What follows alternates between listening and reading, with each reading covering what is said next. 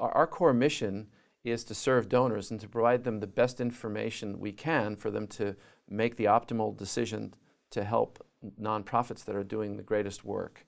And a secondary mission I can't underemphasize, and we've increasingly moved in this direction, is to educate and advocate for nonprofits themselves to help them to become high-performing.